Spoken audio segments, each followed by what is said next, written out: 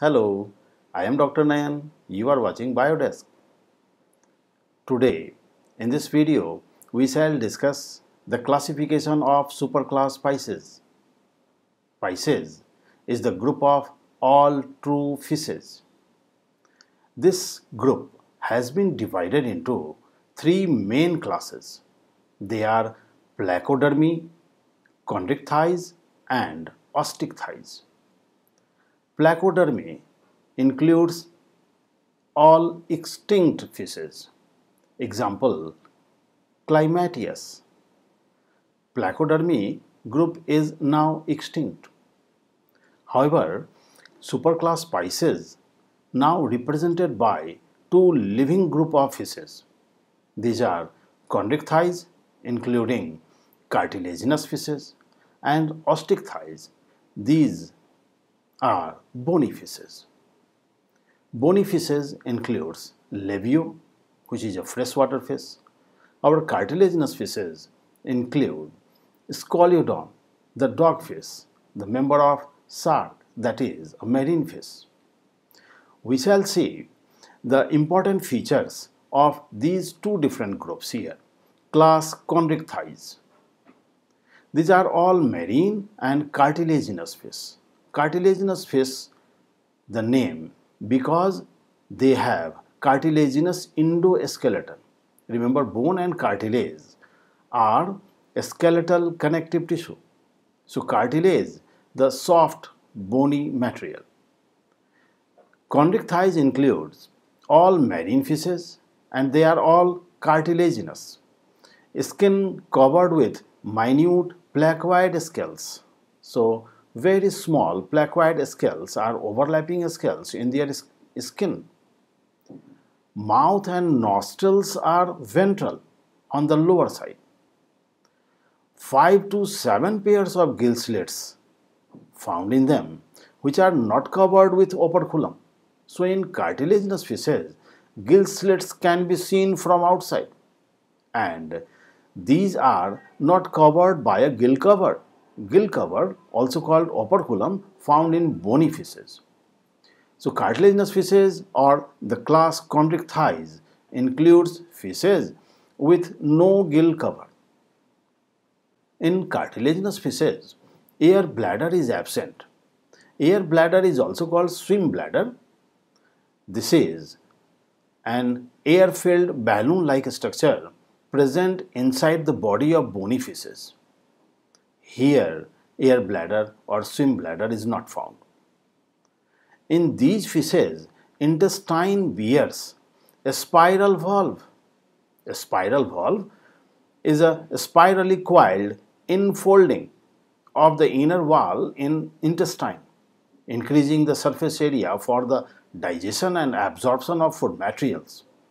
Here, spiral valves present inside the intestine. The males bear claspers. What are claspers? We can see the inner margin of pelvic fin. In sharks or cartilaginous fishes, the inner margin of pelvic fish bears an elongated cylindrical organ. This is copulatory organ of the fish, found in males only. Intromittent organ that helps in transfer of male gametes during fertilization or copulation, mating. So these claspers are found in males only, and this feature makes the sexual dimorphism distinct. So here males are with claspers which are absent in females. Fertilization is internal, taking place inside the body due to presence of claspers in males. They are oviparous or ovoviviparous. Remember, oviparous means egg-laying, and ovoviviparous is a condition in which the ova develop inside the body of the parents. So, real oviparous looking like viviparous. This condition is called ovoviviparous. So, sharks produce their babies live. The eggs develop inside the body of the parents. Examples of cartilaginous fishes are Scoliodon, Torpedo, Chimera, etc. Next one, class Osteichthyes.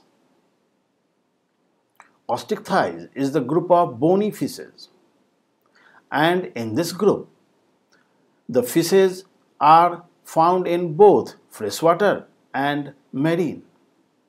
So, Osteichthyes group includes freshwater and marine fishes both. In them, the endoskeleton is mostly bony. Bony means made up of bone-like substance, made up of bones. So, endoskeleton made up of bones. One exception is there, sturgeons. Skin usually covered with scales, but in bony fishes, placoid scales are absent. Scales are of different types, cycloid, ctenoid, but placoid scales absent in bony fishes. This is one of the characteristic feature. Gill slits are covered by operculum. Operculum is the name for gill cover. So gill cover present in bony fishes and gills lie inside. Here gill cover present, remember in cartilaginous fishes gill cover absent. Air bladder is present. In bony fishes, the air bladder or swim bladder is an air-filled balloon-like structure inside the body, so inbuilt balloon. And by regulating the amount of air, fishes can swim at different levels. So air bladder is present in bony fishes, but here a spiral valves absent in the intestine. Spiral valves are present in cartilaginous fishes. Males are without claspers. Claspers are absent in bony fishes, and that's why fertilization is external, taking place outside the body of the parents, in water. They are all oviparous, laying eggs. Examples of bony fishes include seahorse, scientific name Hippocampus. Flying fish is a bony fish, scientific name Exocetus. Tetrodon, Diodon, carps, the Labio, Sirhina, freshwater carps, lungfishes, these are all bony fishes. Class Osteichthyes. Thus we see there are distinct differences between the members of class Chondrichthyes and class Osteichthyes. So have a look in comparative way. Differences are often asked in exam. The Chondrichthyes and Osteichthyes differ in different features. We have just seen the members of these groups are commonly called cartilaginous fish in case of Chondrichthyes and bony fish in Osteichthyes. Chondrichthyes or cartilaginous fishes are all marine. However, bony fishes may be freshwater, may be marine. So found in both the habitats. Endoskeleton.